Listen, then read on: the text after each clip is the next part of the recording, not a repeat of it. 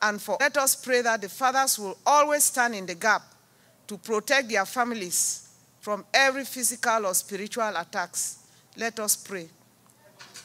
Mighty and everlasting Father, we pray, Lord Jesus, that our fathers, Lord God, will always stand in the gap, will always cover the gap, Father, to protect, to stand against the wiles of the devil.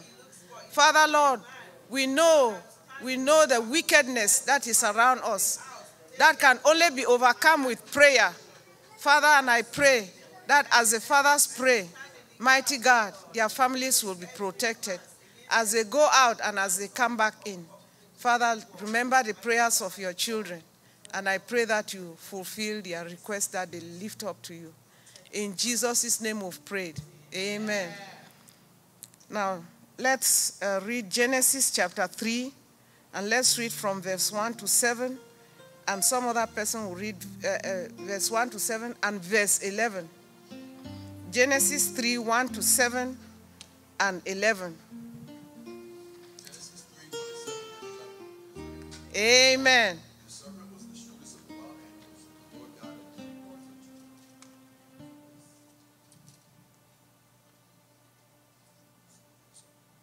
Go ahead. Did God really say you must not eat the fruit of any tree in the garden? Of course we may eat fruit from the trees of the garden, the woman replied. It's only the fruit from the tree in the middle of the garden that we're not allowed to eat. God said you must not eat it or even touch it. If you do, you will die. You won't die, the serpent replied to the woman. God knows that your eyes will be opened as soon as you eat it, and you'll be like God, knowing both good and evil. The woman was convinced. She saw that the tree was beautiful and its fruit looked delicious. She wanted the wisdom it could give to her. So she took some of the fruit and ate it. Then she gave some to her husband, who was with her, and he ate it too. At that moment their eyes were opened, and they suddenly felt shame at their nakedness. So they sewed fig leaves together to cover themselves. 11. Who told you that you were naked? The Lord God asked. Have you eaten from the tree whose fruit I commanded you not to eat? Amen. I want us to see the character of Adam, the first father, the first human father. Adam, he lived in the presence of the Lord. He heard from the Lord. He conversed with him. But the character of Adam is that he was disobedient. He heard from the Lord. And it is a blessing that you are in the presence of the Lord and you can converse with him and hear from him. But he disobeyed. And his disobedience brought a lot of calamity and tragedy to the world to this day. You can't imagine what women go through when they have childbirth. And the Lord said that a man has to sweat and till the hard soil in order to eat. I can't imagine what it would look like if Adam did not disobey the Lord. What an enjoyment we would have been going through. But now, it has turned the other way around because of this word. Let us pray. Mighty God, we are lifting up our fathers and we are praying, Lord God, that as they are heads of the families and as they communicate with you, as they commune with you, Father, Lord Jesus, they will not be people who harden their hearts. Lord Jesus, sometimes when you speak to them, sometimes when probably they feel that what you are speaking to them is so hard, that they will not look at your instructions as being impossible or too hard for them to do, but that they will trust in you and do exactly what you want them to do. Father, we pray that you will do it for our fathers. In the name of Jesus Christ, we've prayed. Amen. Father, we want to bless your name and exalt you for all the prayers that we have lifted up to you, Lord. And we pray, Savior, that you bless our fathers who are your children. Father, every earthly father is a son to you. And as they seek your face, as they read your word, Father, we pray that you direct them so that they will not lead the rest of the family into error. Father, Lord Jesus, we are lifting them up and we are praying that your will be done in their lives. And we are lifting up the rest of the service to you, Lord. We depend on you, O Holy Spirit, Father, to lead the service from the beginning to the end. Father, conduct all the songs that we are going to sing, the prayers that we're going to pray. We lift up the message to you. And Lord, we depend, Lord Jesus, on your word, the truth of your word, to have our way right with you. Father, you say the seed that fell on fertile soil is the one that actually germinated and bore fruit. And as we are in your presence today, let our hearts be that fertile soil where the seed will fall today. And Lord, you bless us, Lord Jesus, to sow your word in our hearts, that it will bear fruit and that it will manifest wherever we are. Let our attitudes be modified because we hear your word daily. Lord, we thank you and bless your holy name. We commit the rest of the day to you, that it will not only end here, but we will continue to worship, praise, and magnify your name in our homes. We thank you, Father. In Jesus' name we've prayed. Amen.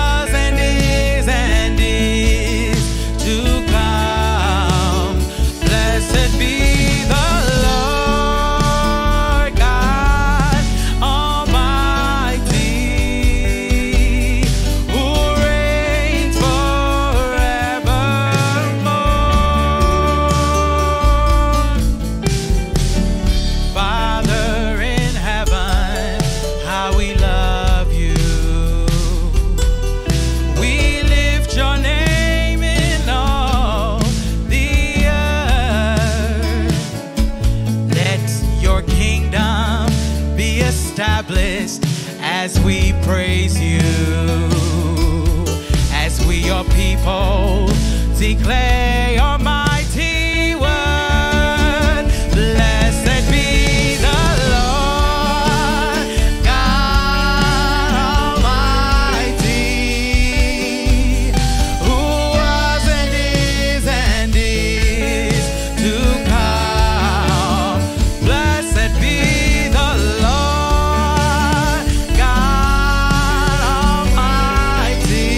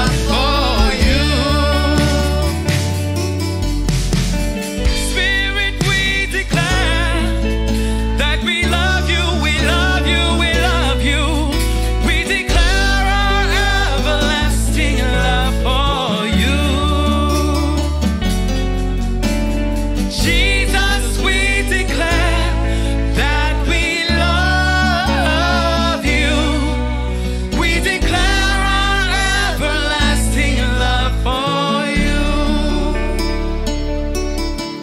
We declare our everlasting love for you.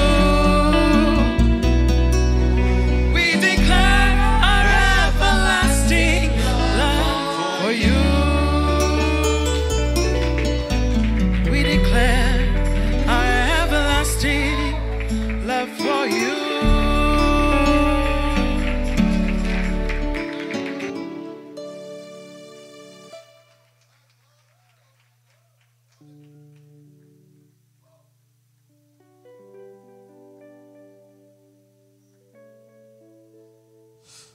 We declare our everlasting love for our Heavenly Father.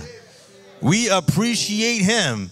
Happy Father's Day to all the fathers out there. You know, I'd like to think of this as really God's day because He is the ultimate Father, the greatest Father of all. So this might as well be His day. But we know that every day is God's day. But happy Father's Day to the fathers in the house, to the fathers watching, to the fathers everywhere. Praise the Lord. We are so excited to be in the presence of the Lord. Heavenly Father, we truly appreciate you. Holy Ghost, what a comfort you are. Yes, Son of God, what a wonder you are. Jesus is a wonder. I love it. He's a wonder, wonder, wonder. A wonder-working God. Hallelujah. In Proverbs chapter 20, verse 7, it says, the righteous who walks in his integrity, blessed are his children after him. I tell you, if you are a righteous father, you are blessed. Your children are blessed. Your children's children are blessed. The key there is righteousness. And this righteousness, you don't get it out of your own working or doing. It's a free gift that you can receive. If you're a father watching right now, I want to tell you something. You see, you cannot really be the father that the Heavenly Father created you to be unless you invite Him through His Holy Spirit to help you. The Bible says without Jesus we can do nothing. So I want to encourage everyone listening, every father, every male figure, every future father. See, when you are righteous because of the righteousness of Christ, it says you are blessed, and blessed are your children after you. Wow, you know, Father's Day is an interesting day. If you look at most popular holidays in the United States, number one is, can you guess what number one holiday is? It's Christmas. You guessed right. Good job. I love you guys. Christmas is the number one holiday in the United States and probably around the world. But here in the U.S., number two is Thanksgiving. Wow, who got it? Look at that. Thanksgiving, Auntie Hannah. Good job. You guys know your stats. Number three is Mother's Day. Wow, look at that. Right after Jesus and Thanksgiving, we have our mothers. Mothers are just so wonderful. We love our mothers. Number four is Easter. That's a good one, right? Easter is the number four. Number five is Independence Day. And I'm thinking, come on now. Where's the fathers in here? Where are the fathers? Finally, fathers coming at number 6. Father's Day. I'm actually happy that fathers made it to number 6. In previous years, father was all the way number 17. So it has really gotten better. You know, fathers, I don't know, fathers. Somebody help us, fathers. It's always about mothers. When you see young men and women come up to testify, they say, oh, I love my mother. My mother is the MVP. On Mother's Day, we take care of our mothers. We say, Mommy, you don't need to cook. Just take it easy. We'll take you out. On Father's Day, they say, Father, you go barbecue. The father does all the work. On Mother's Day, we go take our mothers, say, no, we'll treat you. We take our mothers to the mall. We buy them nice things, jewelry, flowers. Say, Mommy, we love you. On Father's Day, we forget about the fathers. You know, if by chance the father gets a gift, it is because you go to the gas station as you're taking gas, you go want to pay, and then you remember, wait a minute. Oh, it's Father's Day. Counterman, please give me that cup over there. That says, World Greatest Dad. That's how we finally get our gifts. God help us, fathers. Amen. And you know, it sounds funny, but the reality is fathers have done this to themselves. Really. And it's because our fathers are somewhat lacking, and may God help us. We are not quite present. See, let me read to you a passage in Malachi chapter 4, verse 5 and 6. It says, "Behold, I will send you Elijah the prophet before the coming of the great and dreadful day of the Lord. And he will turn the hearts of the fathers to the children." I love it. "And the hearts of the children to the fathers." We love that. That's what we need. But he says, if you don't do that, there's a consequence. "Lest I come and strike the earth with a curse." So if the hearts of the fathers are not towards their children, there is a curse.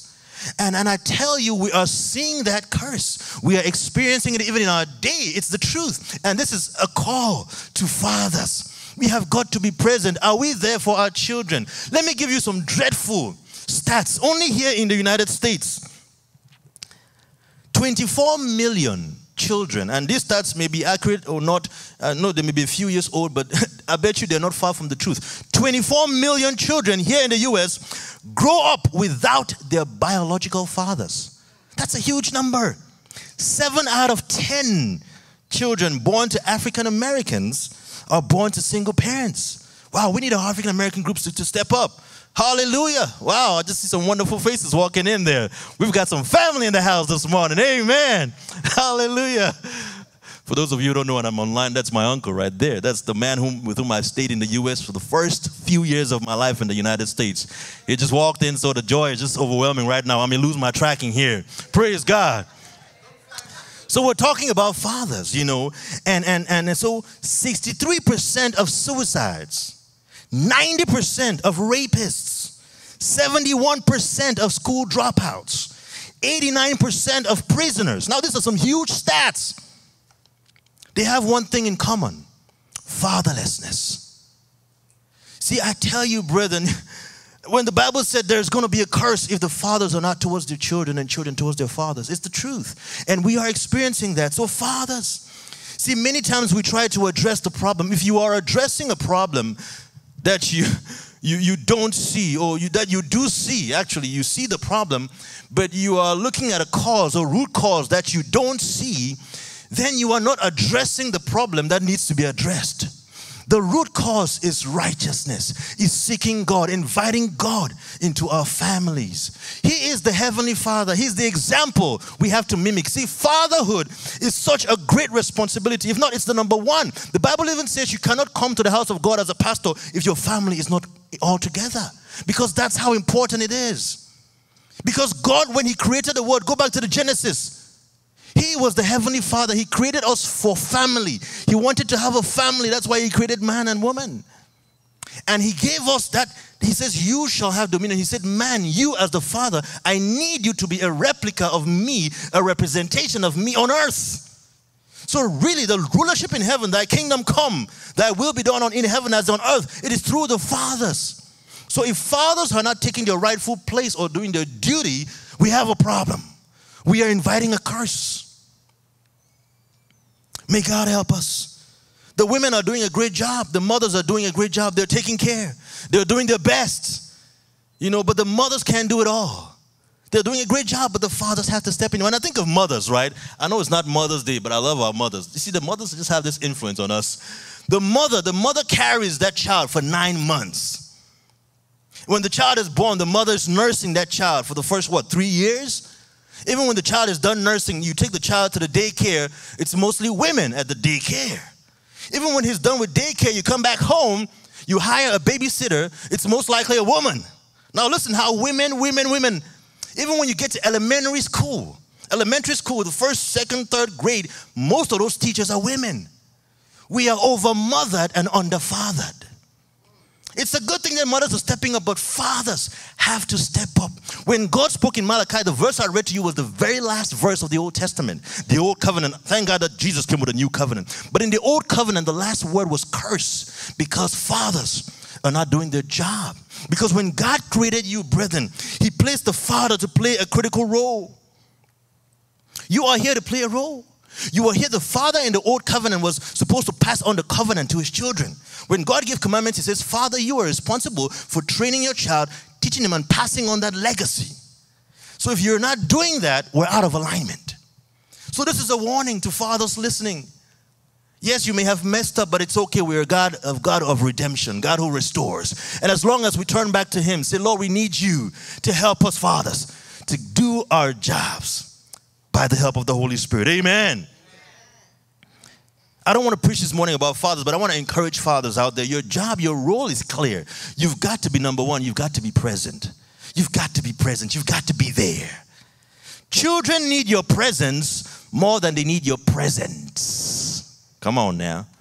I know many of us have the money and everything. We work so hard. The father is the provider. He's working really hard. But can I encourage us, fathers? You've got to make time for your family. Make time for your children. You can give them all the gifts in the world. But if you're not there, a huge piece of you is missing. You've got to be present. You are a leader. God made you the head of the home, a servant leader. You've got to be a role model for your children. That's your role. Make things happen. Lead your family. Take initiative. Set direction. And do some ongoing evaluation. When you mess up, learn to say, I am sorry. Your kids will appreciate this. Learn to say, forgive me. And learn some more. Say, how can I do better? Be a leader, a servant leader. That's your role. Be a priest. The Bible says, teach them this word. Write it on your foreheads. Put it on your doorposts. You've got to teach your family. Have prayer altars in your home. You have to model authentic worship. Initiate family worship. Encourage private worship. Teach your children to worship God on their own. That's your role. You're a priest. You're a teacher. You've got to impart wisdom and build the character of your children. That's your role as a father. Through formal instruction, through informal instruction, you name it. But you have got to step up. Fathers, if you're watching, step it up. You're a lover. You've got to love your wife and love your children. Your kids are watching you.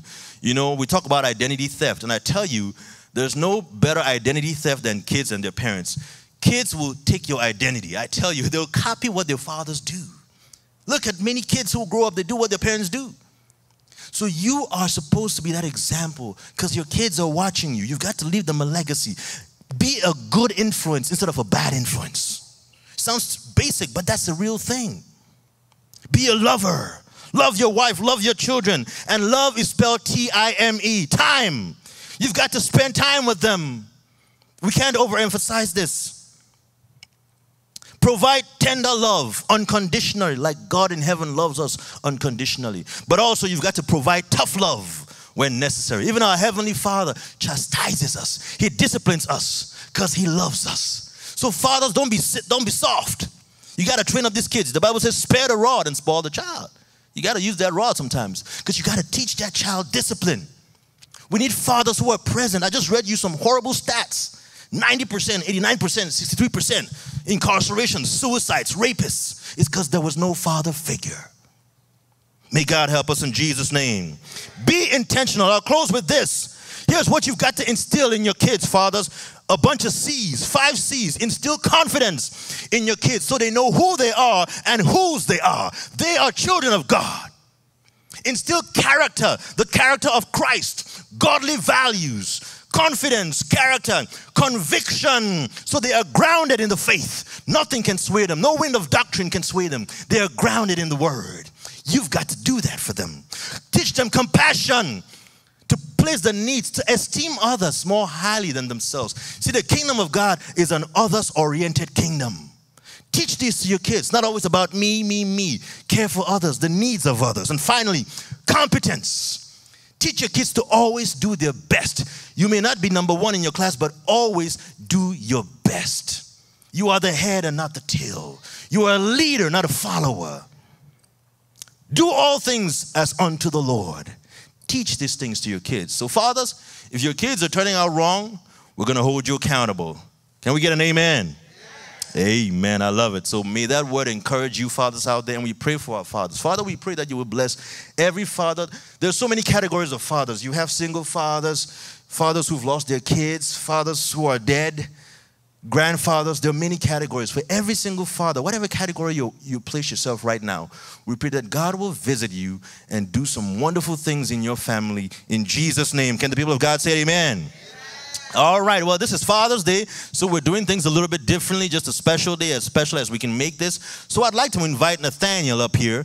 Nathaniel, and I don't know if he has his jacket on, but Nathaniel, I want you to come up here and read us a poem that's dedicated to our fathers. Do it quickly. We don't have much time. He's going to read a poem dedicated, and this poem is written by Mary Fairchild. Mary Fairchild. So let's enjoy this, fathers, and be blessed by this poem. Come on, Nathaniel.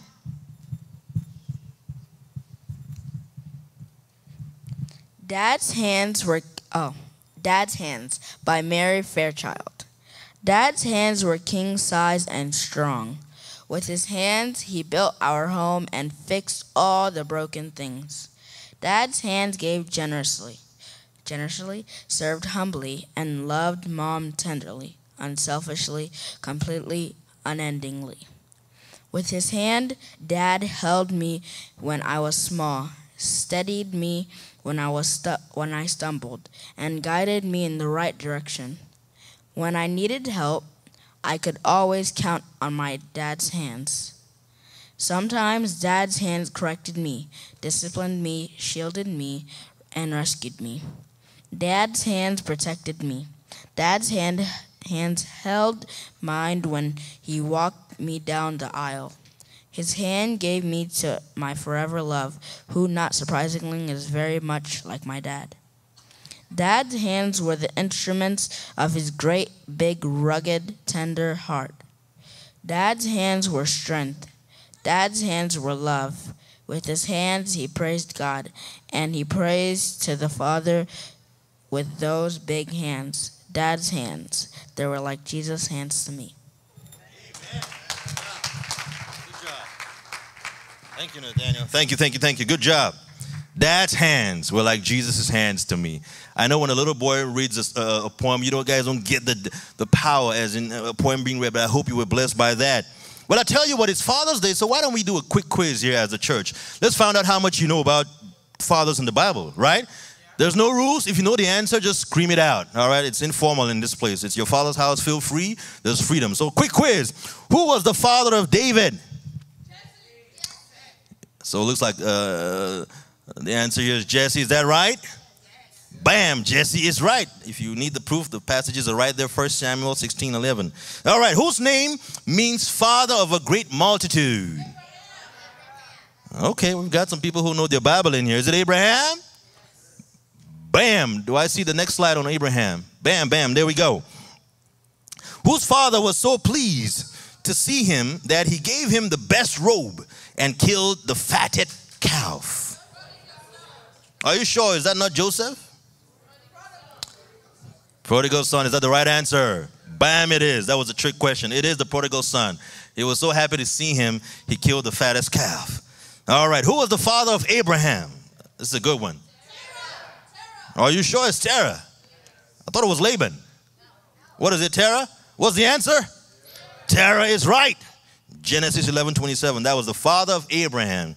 I wonder how many fathers you guys know. Go back to the Old Testament and read all those genealogies. You see father of this, father of that, grandfather of that.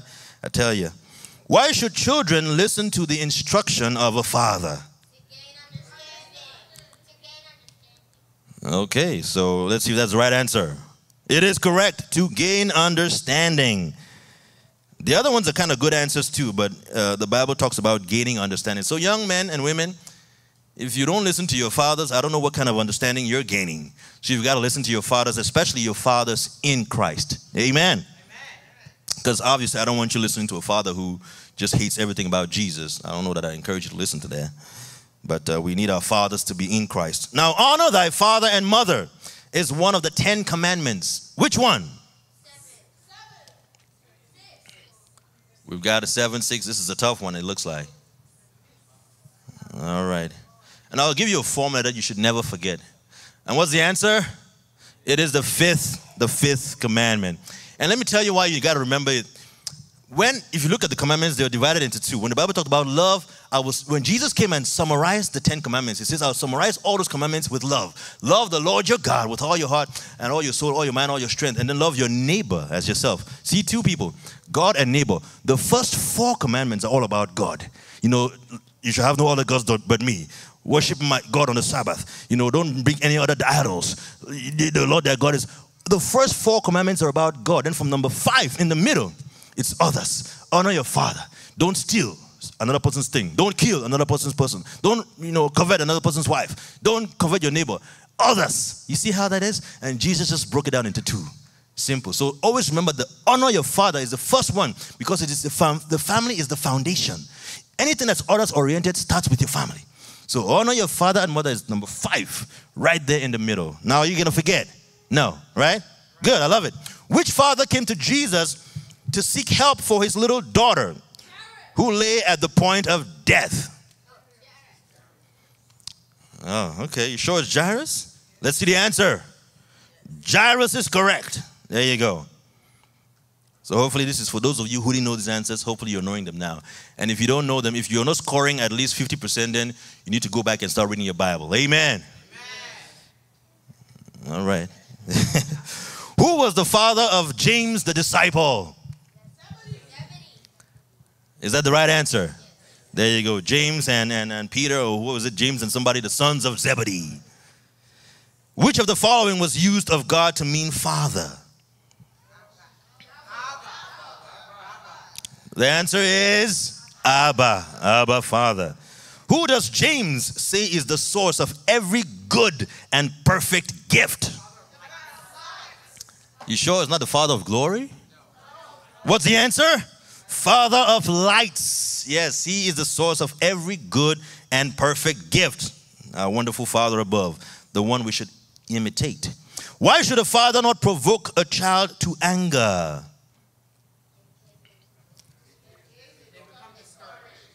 You sure it's discouragement? Is that the answer? Let's hear it. That is correct. Wow, church, so far you have 100%. There's only one more question. So in case they should become discouraged. So fathers, please do not discourage your children. Don't provoke them to anger, right? You discipline them, but you don't provoke them. Finally, who was the father of King Saul? Remember Saul? Kish. Is that right? Kish is correct. Well, I'll give yourselves a tap on the back. Good job, church. You scored 100%. Good job. Let's see the great job there. Perfect. I love it. You guys know your fathers. I love it. Okay, let's get another poem. This time it's an original from our brother Francis Ikome. Francis, come up here and give us an original poem dedicated to fathers.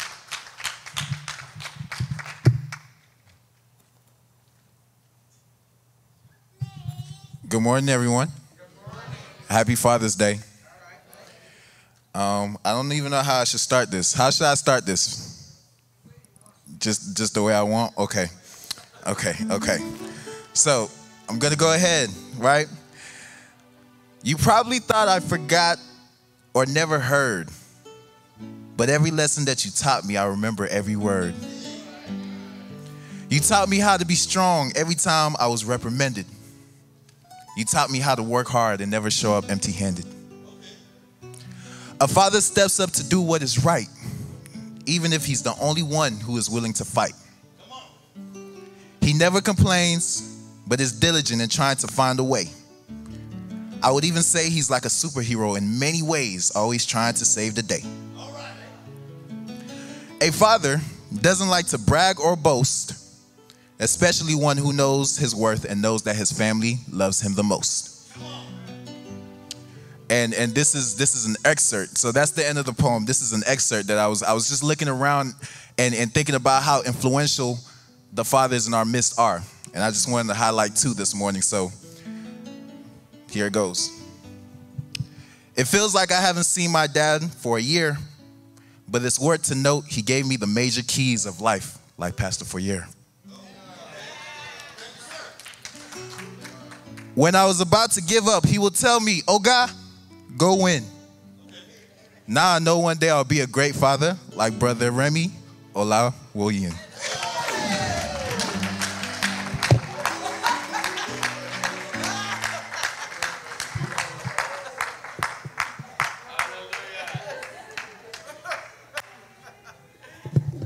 Francis, you can't leave us hanging like that, man. That was the highlight, and you just had to keep going. And you stopped. You got more for real? Come on, let's hear it all, man. He just held us hanging. Remy Olawoyin. And we were screaming, and then he just left. Okay, this is the last one because I love all of you fathers, right? I hope God blesses you from Monday to Monday. Okay. And soon, I'll make my pastor very proud one day. Let's give this man a clap offering. Come on. Wow. Thank you, Francis. Thank you. Now, I want to do something interesting here. I want to ask some fathers in the house. And this was not planned. We did not reach out to any fathers ahead of time. So you're going to have to answer the question impromptu. All right? So, fathers, I'll put you on the spot this morning. So don't feel bad. Just answer from your heart. It's simple. I have a question for you. As a father, what have you learned from your children? So I'm just going to call up any father right now. Brother Remy, why don't you come up here? You're the man of the day. You just heard Remy Olawoyin. Now, I know your kids are really young, but there's something you got to have learned. It doesn't matter, just about one or two things or one thing. You don't have to take too long, maybe 2 minutes max. Tell us what you have learned from your children. What have they taught you?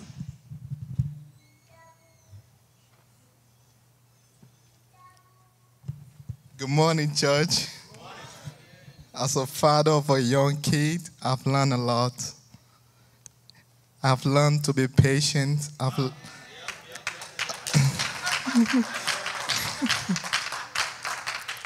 learned to be tolerant. I've learned to accept messes, like scratching the wall, tearing the papers on the floor, spilling some tea, some ice on the floor. So I've learned a lot as a father. All right, thank you. I love it, Brother Remy. Straight to the point. My highlight is patience, tolerance. Next question. What has given you the most joy as a father? Brother Ernest, I want you to come up here and talk to us. What has given you the most joy as a father? You see, Brother Ernest is a unique father in the house. He's got 5 kids. 5. A whole village. My God, and they're all talented, multi-talented families. So you better be overjoyed. Tell us what has given you joy. Praise the Lord. The greatest thing that has given me joy is when my children are walking and accepting the word of God.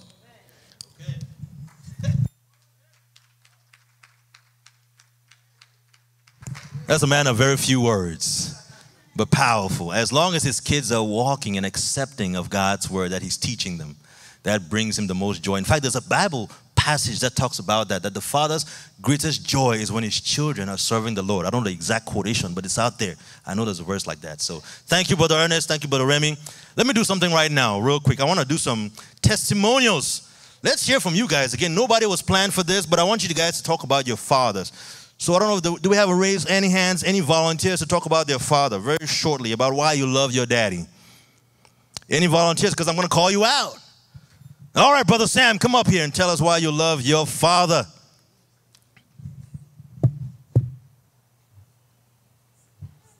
Good morning, church. Good morning, church. The reason I love my dad, the reason I love my father is because he's not just my father, he's everybody's father. So sometimes, I have to share my father, but then I realize what type of heart he has to even be that type of person.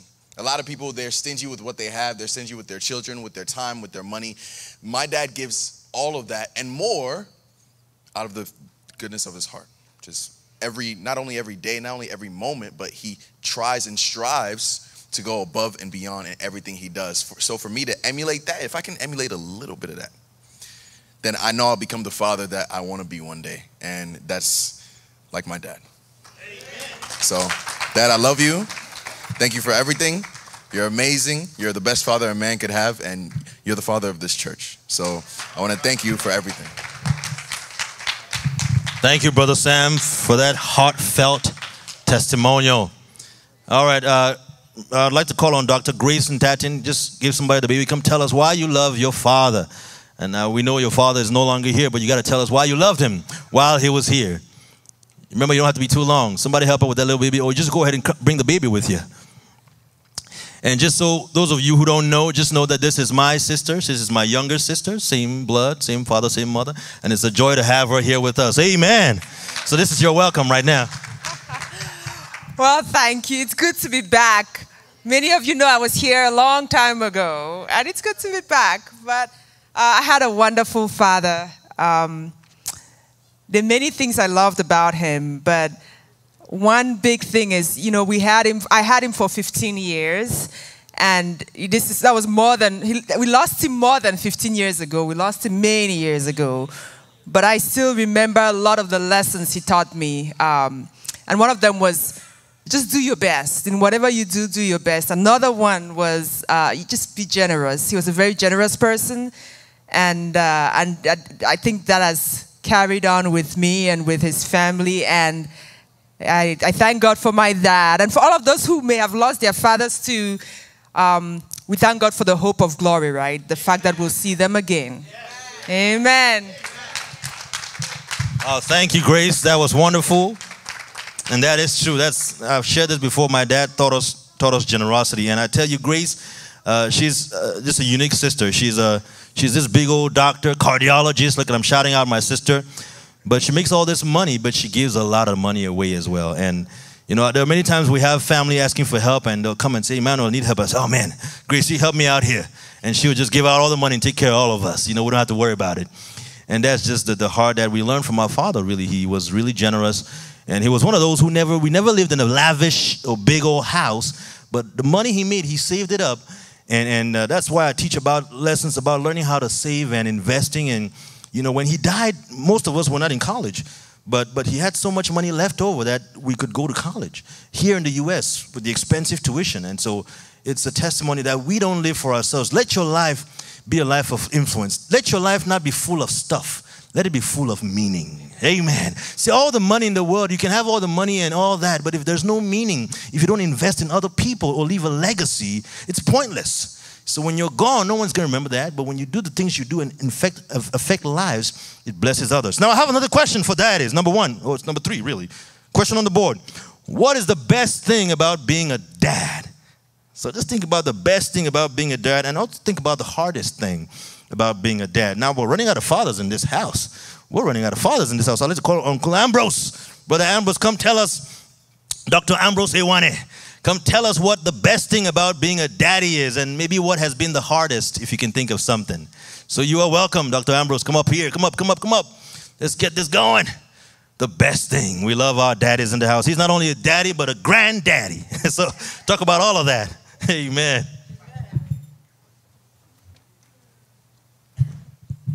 Good morning, church. As Pastor has said, I'm a daddy and a granddad. The best thing of being a daddy is to love your children, love and persevere with them. Because it's not easy to raise kids. Since it's not easy to raise kids, you have to be perseverant. You have to persevere, and you show all the love to your children. And the hardest thing that I went through, or I know most parents go through, is that the upbringing of your kids, to make sure that they go the right direction. Because upbringing is not an easy thing. So you have to show a good example. Yes. If you don't show a good example, the children will go astray. So the hard thing is that make sure that the children are well brought up. And if you don't work hard, if you don't work hard to bring them up, they'll go astray. Right. So that's the hardest thing for me. Amen. I love it. Thank you, Brother Ambrose. Let's give him a hand. It is not easy to raise kids, because here's the thing. You train up a child in the way he should go, but at the end of the day, this child has his own will. Right. He's his own person. He'll do what he has to do, he wants to do, or she will do what they want to do. So it's not easy. He's so right. But our job is just keep doing it. Keep teaching them the way and praying for them, and praying that even when they go astray, that God, the Bible says, when you train up a child the way he should go, when he gets old, he will not turn back from it. And so let's keep praying for our kids, especially those who may be wayward and who've chosen to go their own path. No fault of the parents, but let's keep praying that the kids will come back to Christ. Amen. I have one final question for daddies in the house. I don't want to spend too many questions here. The last question is, what encouragement do you have for future daddies? So I want to call this one up again. I want to call up my uncle. You know, I don't want to say brother because it's so funny. I want to call my uncle, Uncle Richard Chungong. And like I said, this man is the one who housed me, took care of me when I came to the U.S. in the year 2000. And I lived with him in Missouri.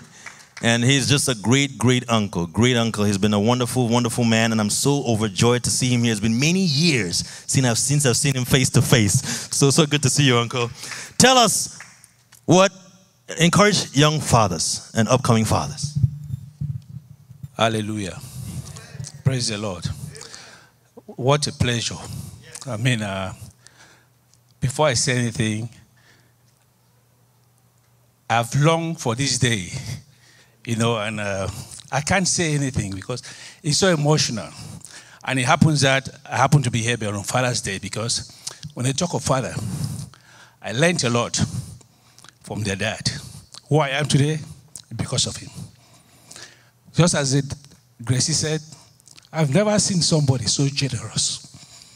He will give whatever for nothing, especially for an African who had the influence to take bribe to help people. Never. He doesn't take nothing from nobody. He lets you, he gives you all his best. And so when he passed away, it's like a part of me left, but it is good to know God, because when you know God, you know one day you will meet again. So the encouragement I can give young fathers is that the key to everything is love. No matter whatever storm, because the Bible never told us that because you surrender your life, you will not go through storms. Storms will come, but the storms are there to encourage you, to strengthen you, to take you to another level. Don't ask why me, why that, because to be honest with you, I was surprised when the father came before he went and passed away. What we talked about, in less than no time, the four of them came to the United States after he passed away. Was it not God? But it's because of the impact, just as he said, the impact that you leave on people. The real meaning of life is to make impacts on others. It's not about accumulating wealth, having so many houses, cars, and all that. It's to plant seeds. If today I am who I am, it's because of him. So I'm encouraging young fathers, when you have love, no matter how tough it is, go to God. Don't run away from him. Go to him. Because a lot of us sometimes, depending on who you hang out with, you should hang out with friends who are there to encourage you. Good friends. That's why you should pray before you pick your friends. Don't just pick anybody as a friend, because in every occupation or profession, there's good and bad ones. Pray, but when you have love, no matter the ups and the downs, you always know, focus. And only that focus can take you. When I look at them today, I'm so proud. I wish their father was here physically to see how they have turned out, because you know what? It is because of the love that he had for others. And that's who they are today in life. Thank you very much. Wow, thank you, Uncle. Thank you. Man, you're going to make us start crying here on the stage. Hallelujah. I love him. So it's what a wonderful day today. Just like that. I didn't plan this. I didn't know what was going to happen. I got a bunch of family in the house. Just like that. It's a surprise. He didn't tell me he was coming today. I just saw him walk through the door. Amen. Well, I tell you what. So I think we ought to pray for our fathers, right? And we have so many wonderful fathers, and that was Pastor Bake. I want you to come up here and join our pastor, Daddy Ekane. I want you to just say a prayer for fathers. I want you guys to come here, and two of you are going to pray. And we're so blessed that Pastor Bake showed up this morning with his wonderful wife. I tell you, today is just a great day. Praise the Lord. Hallelujah. So you guys are going to pray. I want you to pray as much as you can. Pray for old fathers, grandfathers, young fathers, single fathers, those who've lost their wives, even those who've divorced, that God will help them come back to restore something. Wedlock fathers, struggling fathers, fathers with dead children, people who didn't know their fathers, deceased fathers, soon-to-be fathers, you name it. Just pray a prayer upon them, brother. Thank you, Pastor. Good morning, church. It's a pleasure to be here this morning. We were in vacation with my family, so we came back yesterday, and I said this morning with my wife, we're going to visit the church. And today we are here, and I'm very, very happy to be here. Hallelujah. You know, and when the pastor was asking different, questions about father, children, I was thinking about my kids. Those who remember when I came here for the first time in the United States, my kids, they were little, huh? And then we were speaking more French than English. So today you can see, I once asked my family to come here in front. So you're going to see my daughter, they were still little. My son came, he was 4 years. And then he was 6. And then my second daughter was 4. And then the last one, she was 1 year old. So today, all are there, they are really big. And then it makes me to look a little bit old too.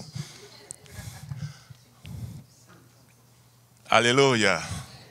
So, okay. Come on to the stage. This is a special day. Yeah. I want each of them to introduce themselves. Where is the giant? He went somewhere. Somewhere, okay. Now he can drive by himself, So please speak. Good morning. My name is Martha. We know each other. I'm so happy to be here today. I keep postponing, but it happened today. Amen. Hello. Thank you for inviting us to come back. It's really great to see everyone again and different. Yeah. What's your name again? Andrea Bake. And this is Eden Bake. And then I have a brother who's Asaf Bake. He's not here today, though. That's it? Yes. Okay. Thank you, Pastor. So very soon I will be maybe grandfather too. Hallelujah. Time passes very, very quick. And every single moment that we can have with God, we have to really appreciate it. Amen. And like somebody was saying, family is a cell where God plants everything that we can appreciate and project it in the society. If you don't have that love in the family, it will be very difficult, to experience it, in the society. That's why you will see many people who are bitter in the society. It starts from the family. So I want to pray this morning that all the Christian family should be really, surrounded with love and the joy of the Lord. That's what the Holy Spirit can bring in your life. Hallelujah. So we're going to pray that the Holy Spirit will move in our lives because we believe that Jesus is still alive. Hallelujah. Because, today the church is trying to lose that objective that Jesus is alive. We want to let, the society take over us. Jesus is alive. And that we have to, to convey this power to people to understand that Jesus is the same. Hallelujah. And I was talking to my church. I was telling them that family cannot change. Family is not about men and men. Family is not about women and women. If the government, American government want to put me in jail for that, I will say thank you, Lord. Hallelujah. I'm not trying to hurt you, but that's God's will. Hallelujah. I'm here today because my mom and my dad came together. Amen. So those who are against it, they're against the nature. Huh? Churches don't like when they talk about it like that. But we're going to stand and we're going to pray. We're going to pray. I'm not preaching. I'm sorry. Je ne suis pas en train de prêcher. Please. Yes, Father. I will do something. If there are couples here, I want the couples to be together. To have a strong father, you have to have a strong mother. You don't believe that? No, we believe it. Huh? We believe it. A strong father comes from a strong mother. I know that the pastor will not disagree with me on that. When I see mommy, it's because of her that the pastor is today. What is he? Hallelujah. So all the couple, I want you to be together. I will make a prayer for you so that you can be strong and powerful in this society, in America. God will give you victory in this country. And your children will be successful in everything that they are doing in the name of Jesus. So let us pray. So couple, just hold your hands together, and I will pray. All the fathers stand while I'm praying in the name of Jesus. Lord, I worship and I praise your name this morning because you gave us this opportunity, God, to worship you in the Father's Day.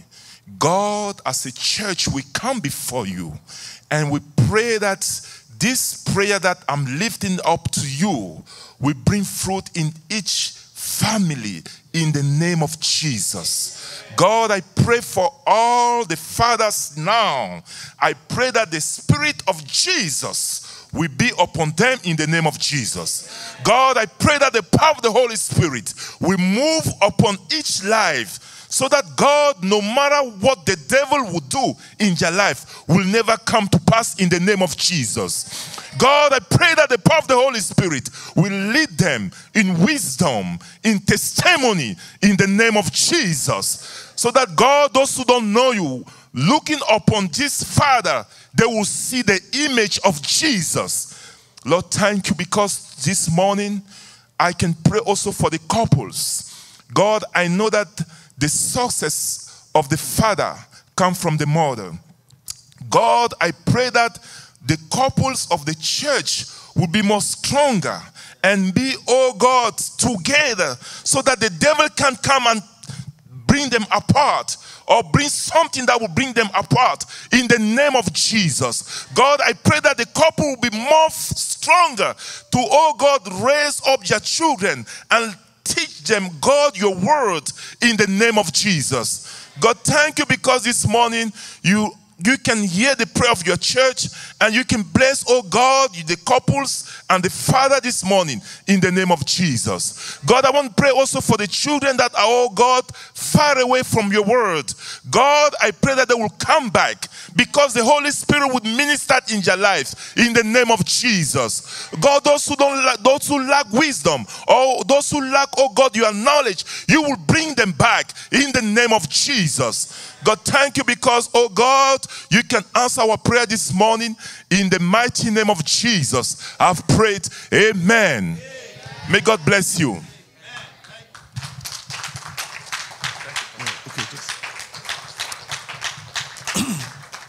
Okay, let me also pray for what I'll call wayward fathers. They know how to give birth, make women pregnant, but they abandon. We pray today that you'll bring them back. That they will come to the one who is the father of all fathers. Bring back all those men in America, especially our African American brothers. Because many of them, over 80%, have been to prison or are in prison right now, according to statistics. We change that trajectory in Jesus' name. And we pray that the young men who are being raised by single mothers, they will not follow the way of their wayward dads, but they will follow the way of Jesus. We take over this country of America. All the nations are like a drop of water in a bucket. So we are praying in faith, believing that there will be a change. That the boys who are born in every family, in every culture, in every background, would grow to be fathers who will imitate the Father above. We thank you that you've heard our prayers, and you're doing a miracle right now in this nation. In Jesus' name. Thank you, Daddy. Dr. William A. Kane. He is our servant leader here at New Life Fellowship Global Ministries. And by the way, if you want to know anything about us, go on nlfglobal.org. That's our website. All the information about us is on there. Our resources, we have lots of resources on there. We have books, meditation books and things. So just go on there and feel free, have a good time out there. And you can also join us not only on Sundays but on Wednesdays. We do Bible study. We dig into the Word. So Wednesdays we invite you. We do Zoom. All that information again is on the website. We do Zoom on Pray. You can call. It's a simple phone number. Call us at 7 p.m. Most of our meetings throughout the week are 7 p.m. Eastern. We are in Georgia, of course. So 7 p.m. Pray with us on Friday. Just call that number. Just call for an hour. Saturday mornings we pray again at 9 a.m. in the morning. So pray with us. We love to pray. It's important to pray. And we support as a church missionaries. For those of you watching online, we are a mission-based church. We love our missionaries. And every month we highlight one of our missionaries. This month we're highlighting Donovan and Kathy Barron. And they are serving right there in Nepal, South Asia. So we gave a report to you a couple of weeks ago. Really, the reason we do all these things is to encourage you in your giving. You know, as you give, it is more blessed to give than to receive. I know we don't try to extract money from folks, but we give because we are grateful to what God has done in our lives, and we give towards His work. These missionaries are out there outside of their comfort zones. They could have been here with fancy jobs, big houses, but they've chosen to go out there to reach out to those who don't know Christ. And so the best we can do is pray for them and support them financially. So I encourage you, if you want to give to New Life Fellowship, if you want to sow in this vineyard, we pledge to be good stewards of your money, to do well with it, not to use it to, do crazy things and lavish, make ourselves rich. It's really going towards the things of God. And you can give in so many ways. On the website, there's a giving tab. Very simple. It's safe and secure.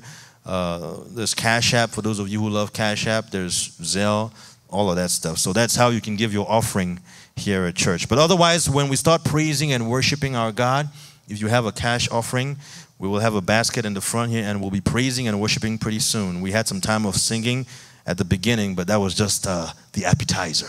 We got to spend some time jumping and praising. The Bible says, make a joyful noise. That's why we shout sometimes. But people wonder, why do you scream so much when you sing and praise? Because the Bible says, make a joyful noise. So it's okay to sing softly, but there are times where you can sing aloud. The Bible says, clap your hands, all ye people. We do all these things. The same way you go to a football game and you're cheering and you're screaming for your team. It's the same way we scream for our Jesus, because He's done so many great things for us. That's why we praise, and we will do that in just a bit. But before we praise, and I know we're kind of moving over our schedule here. It's been a special day, Father's Day, so just hang tight, bear with us. So it's a little long today, but that's okay. I'd like to call up, we have a testimony in the house. I'd like to call Dr. Ambrose. I wanted to come up here one more time. So Uncle Ambrose, I like to refer to him as Uncle Ambrose. He has a testimony, so come tell us what God has done in your life, and may it be an encouragement to those of you out there.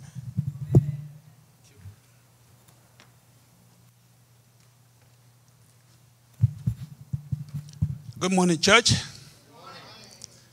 Today is a very good day for me. First of all, I want to give you a testimony, and then today is Father's Day. I'm a father. Correct. Before I start my testimony, I would like to give two scriptures. The first one, which I like very much, is Jeremiah 33, verse 3. That's the phone number of God. Call me. I will answer you and show you greater things that you will not know. The second one is Proverbs 3, 5-6. Trust in the Lord with all your heart and not lean on your understanding, your own understanding. So these two scriptures, I will use it now to tell you what I want to say. The first thing I want to say is that I came to this country in 1978, studied, I went back to Cameroon. While in Cameroon, I was lucky, I had many positions. I rose up to the level of director. And I got retired. Luckily, my daughter came here, who was delivered here. She brought us back here. And since I came, I started looking for a job. Now, my friend, Pastor Kane, we have been friends for 45 years. We knew ourselves in 1976, and today we're together. So before, when Ruthie was supposed to get married, we were looking for a place to host people for reception. And now landed in Shadawuji Technical College, where I've been teaching now for almost more than 10 years.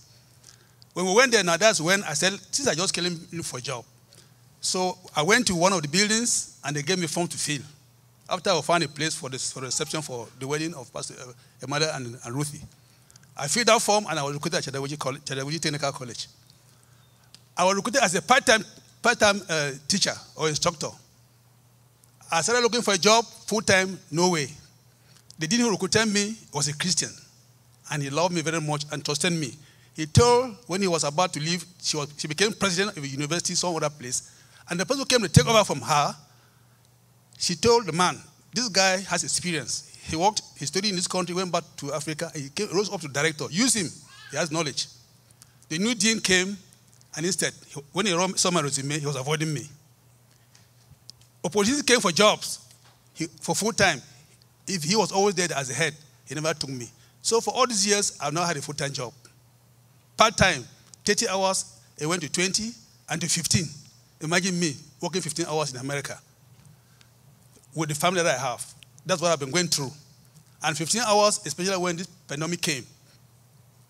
Now, as we were praying, as I thought about calling God, God's calling, my wife and myself have been praying for a long time now on my children because it was stagnation. I cannot go to school in America, I come back and I don't have a full-time job. So we started praying and I got stimulated to go back to school, even in my old age. When I got a master's degree in 1982, about 40 years ago. I was supposed to have a PhD in about 87 or 88. But as God started praying, I got motivated. I had to go back to school at old age. And I got my doctorate at this old age. More than 70 years. I'm more than 70. So now the doctorate is beginning to yield fruits. That's what I'm getting to now. So as we were praying, I started praying, I started applying for jobs after I got the doctorate. Now, I have so many universities looking for me. The unfortunate thing is that they want to look at me as part-time, but I don't mind because I taught in 3 universities in Yao, in Cameroon, part-time, Boya, Faculty of Medicine, and Catholic University, part-time. But I was working in the government ministry. So for now, I started a contract with Brandman University in California, who has a relationship with the University of Massachusetts. But it's still part-time. Second one, I have signed a contract with Mid-American Christian University in Oklahoma. Still part-time. And then Columbia University interviewed me in New York. Tiffin University in Ohio, they also want to recruit me. But I said to myself, I can't handle all this part-time. So, 2 are them that I'm still doing part-time now. And I have to tell you, part-time is online. I will not leave here to go to California or to Oklahoma. I'm still here. I'm going to be here with you. But one other thing is that I have to thank God for Pastor Emmanuel. Even with my doctorate, he was always available, giving me time. Time is giving is not money, only money. Giving is time. He always whenever I call him, he will always be around to help me with IT problems because I'm an old man. To get to teach people on computer, it was hard for me. But the university has trained us, spending 1 full month, each of the universities, intensive training for the whole of us who are being recruited. I think we're about 21 or something online. I see all my colleagues all over America. We're giving us exams, tests. If you don't have 85 over 100, they drop you. But I had 95 over 100.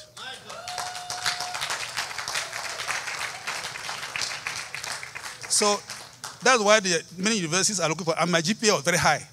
So that's why I want to give this testimony today to thank God and thank all of you for prayers. I pray with my family. He has always been praying for me. He wants me to get a job with the CDC. He has been praying for me. He knows my talents. He knows what I can do. So that's my testimony for today. And I thank God for all of you. I want to ask you to pray for me that I should not be only doing part-time. Part-time in Cameroon for 3 universities. America now is also almost 3 universities. For Brandman University, I started teaching last month. For the Mid-American Christian University, I will start teaching in July. Only part-time. I also pray that you pray for me that they should maintain me and I have a full-time job, one of them. Thank you. God bless you, Brother Ambrose. What a testimony. See, when God starts blessing you, it gets overwhelming. You can't even handle it. See, he's like, all these jobs are coming. I can't handle all these remotes again. It's been a while. We got to hear that sweet voice. And after she's done, Sister Annie, you can come up and give us a word of exhortation. Amen. Praise the Lord. That is too low. Praise the Lord. He has given you a voice and he wants to hear it. God is good. And all the time. As you can tell, I love my grandchildren. I love my grandchildren. I went to take care of my grandchildren for about 2 months and 1 week. And it was a wonderful time. It's just that I gained so much weight, which I have to work hard to lose that weight. So I'm so grateful. I just want to thank God for the ladies of this church. I don't know how to thank you guys. The Bible says in Mark chapter 9, verse 41, "For whoever shall give you a cup of water to drink in my name, because you belong to Christ, verily I say unto you, he shall not lose his reward. For everyone who cooked for my husband, especially this pastor who has dedicated his life to Jesus, anyone who put a pot on the fire, say, I'm going to give pastor, you will not lose your reward." Praise the Lord. You will not lose your reward. I believe it. My husband would tell me, say, Pearl, I have so much food, I don't know what to do. I really need to give these boys the food to eat. He had so much food. I'm so grateful. I'm so grateful. And I'm so grateful to be back. Amen. Amen. And for the men of the church, happy Father's Day. Yes, the Bible says in 1 Corinthians 11:1, follow my example as I follow Christ. Follow my example as I follow Christ. So you should be an example to your children as you follow Christ. That's all I can say. Praise the Lord. Amen.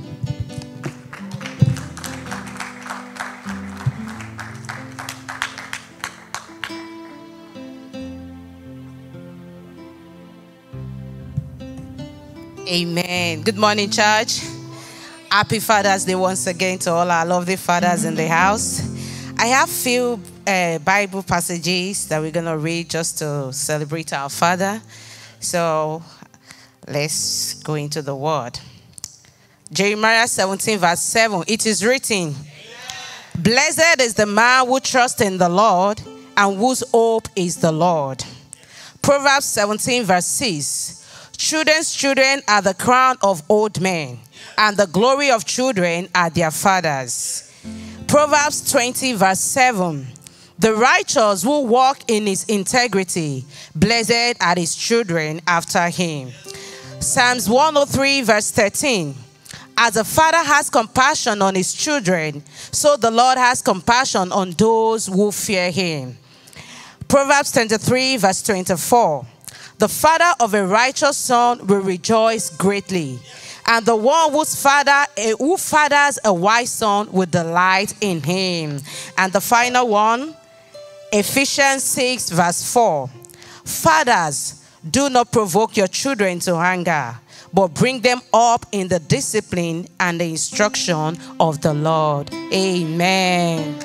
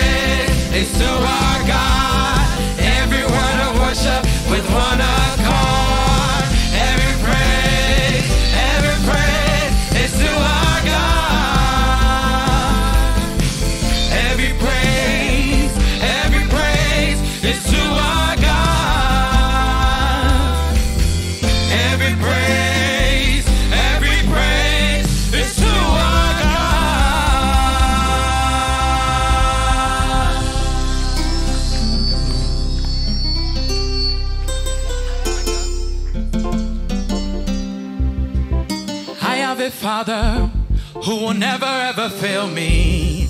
I have a Father who will never ever fail me. Jesus is that Father who will never ever fail me. Rock of ages, never ever, never ever fail. I have a Father who will never ever fail me. I have a Father who will never ever fail me. Jesus is that Father who will never ever fail me. Rock of ages, never ever fail. Jesus is that Father who will never ever fail me. I have a Father who will never ever fail me. Jesus is my Father, He will never ever fail me. Rock of ages, never ever, never ever fail.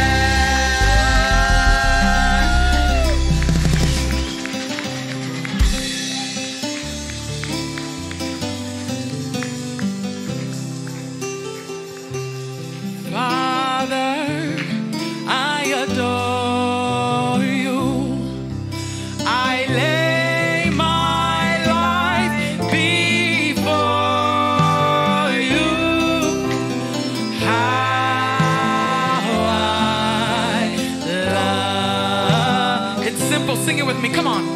Father, I adore you. I lay my life. I lay my life before you. How I love you. How I love. Now sing that to Jesus. Jesus, I adore. I lay my life.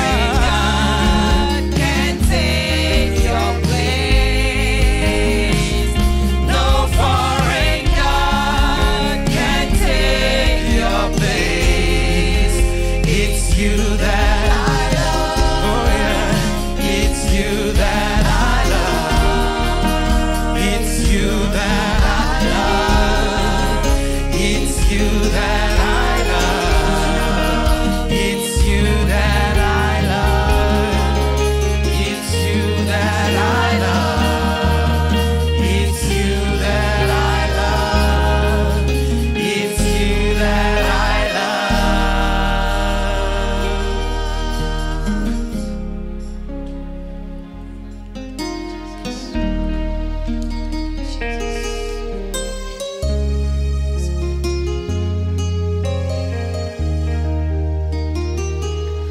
My Jesus, I love thee. I know thou art mine. To thee all the follies of sin I resign. My gracious Redeemer, my Savior art thou. If ever I love thee, my Jesus, 'tis now. I love thee for wearing the thorns on thy brow. I love thee because thou hast first loved me. My gracious Redeemer, my Savior art thou. If ever I love thee, my Jesus, 'tis now. If ever I love thee, my Jesus, 'tis now. If ever I love thee, my Jesus, 'tis now.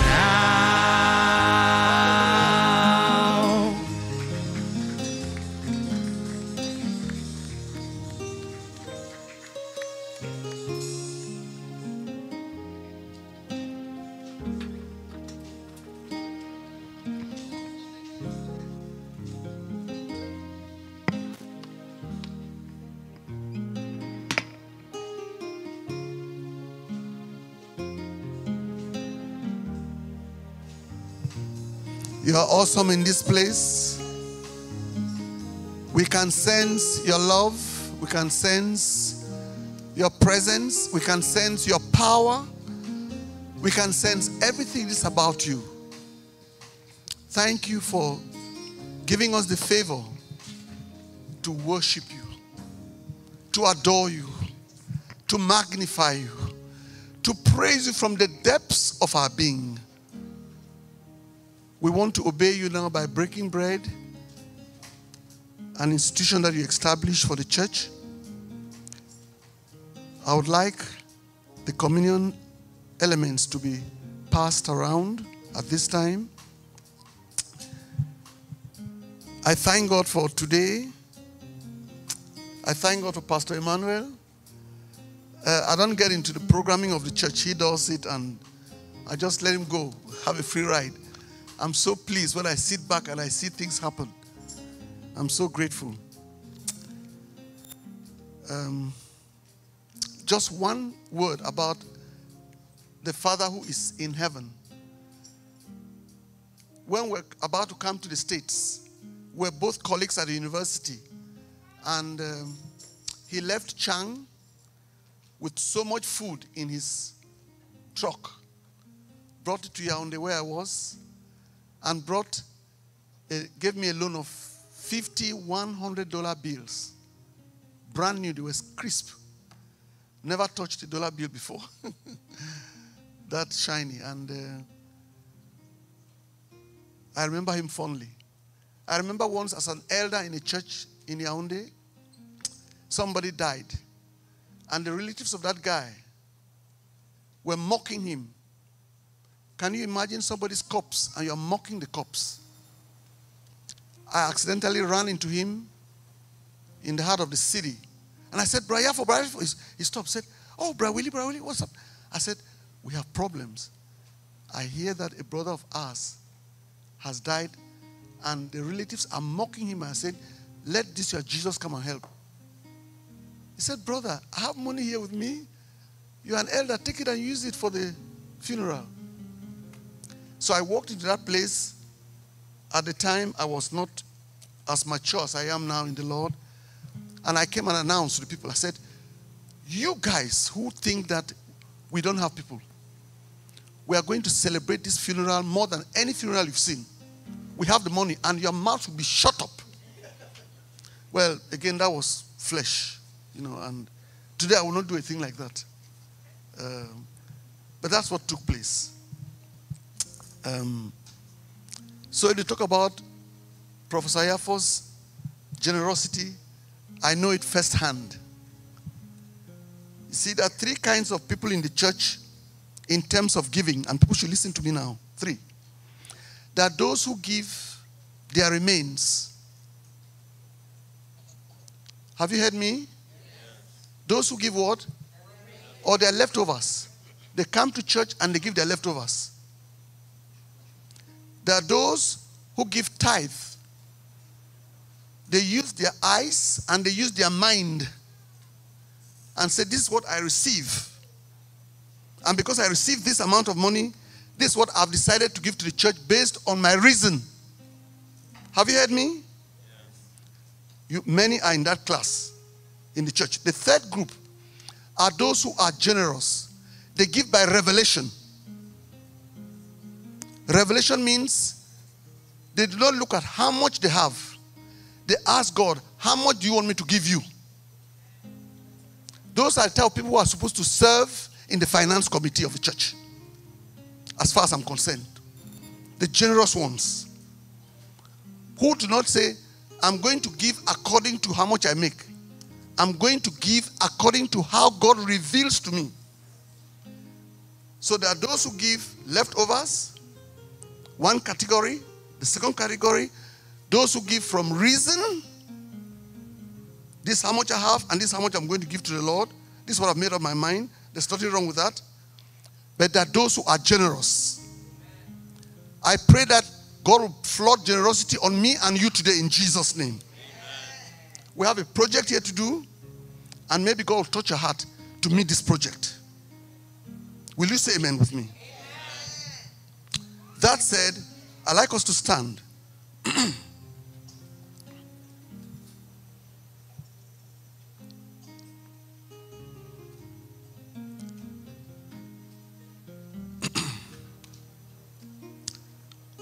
We don't break bread here because it's a custom.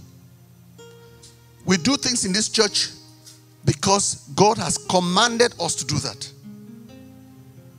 God says whenever you meet, break bread. You're not breaking bread for a church or for a person. You are breaking bread because you've been commanded to do that.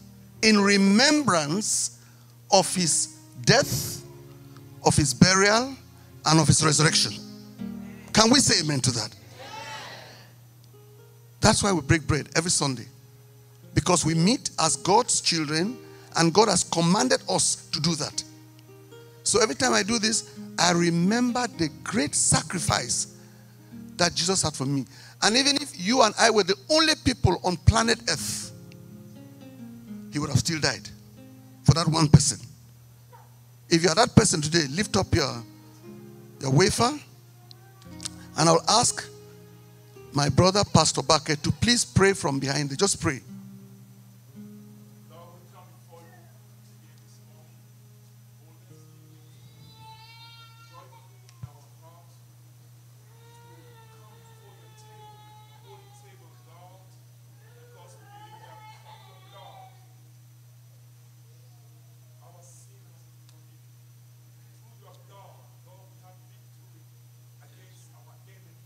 Yes, Lord.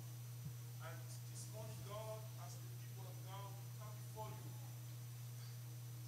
so that God, you will forgive our sin, and you will give us, God, to have victory in our daily life.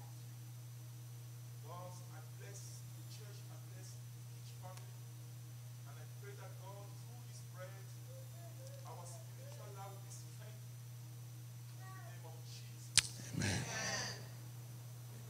Let's eat all of it, please.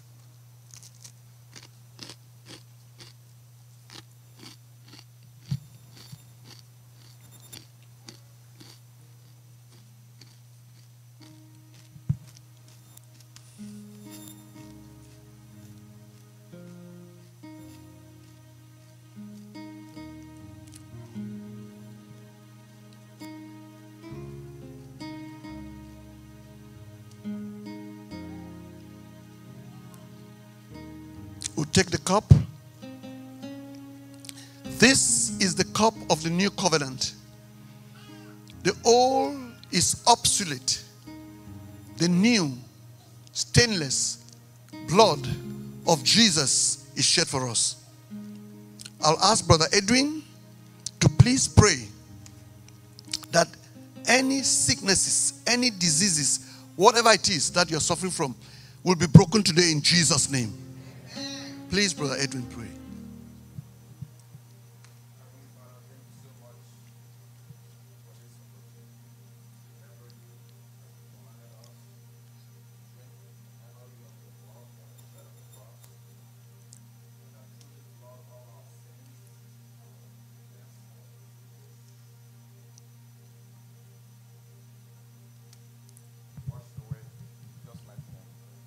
Amen. Let's drink of it and believe God. Believe who? Believe all it takes is the word of God. If you are sick, say, I am healed. Say, I'm healed. I am healed. I'm healed spiritually. Healed spiritually. I'm healed cognitively. Healed cognitively. I'm healed physically. I'm healed physically. I'm healed emotionally. I'm healed emotionally. I'm healed financially. I am healed financially. I am healed relationally. I am healed relationally. I believe God's word. I believe God's word. And I receive it. And I receive it. Now, Now. in Jesus' name, In Jesus' name. drink all of it.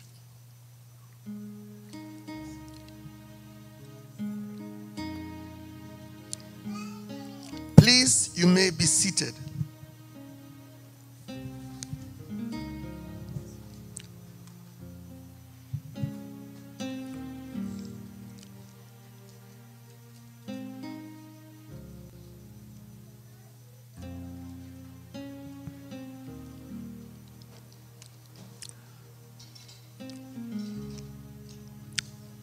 We are about to pray. I beg you to stretch your hands towards me and ask the Lord that I will declare the oracles of God. And that you who's receiving the message will receive it in the Spirit of Christ. If people receive the messages and they're thinking otherwise, it's not of God. When we receive the word of God, we say, yes, I embrace God. Can you stretch your hands towards me, please, and pray? Pray for me.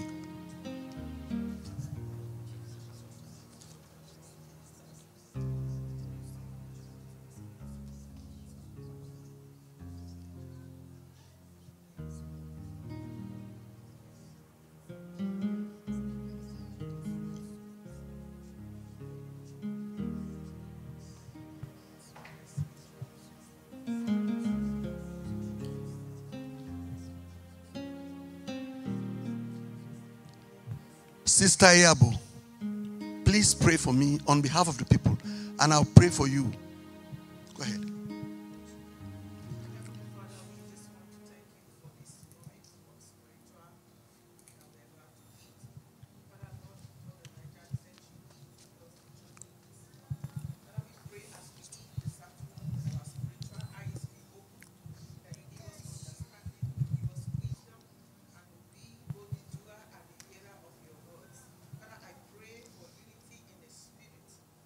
Yes.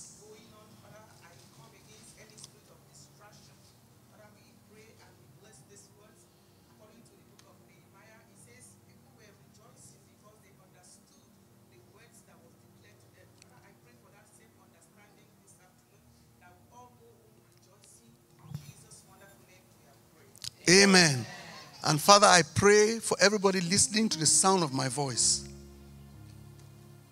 that you will speak clearly. Hide me behind your cross. Father, I pray I will never be remembered, but your word, which is settled in heaven, will resonate in the hearts of people and will make them grow like a weed in Jesus' name. For those of you who are new with us, we are going through a series called Shape. Shape. When God created you, He gave you a shape. S, which is the first letter of this acrostic. The word S. If you are not born again, you are not a child of God, you don't have that S. How do you obtain the S? It's very simple. Very simple. You obtain the S by giving your life to the Lord Jesus Christ. The Holy Spirit comes and abides and dwells in you. I have studied 18 major religions in the world. 18. Christianity is the only quote-unquote religion that is different from all the others.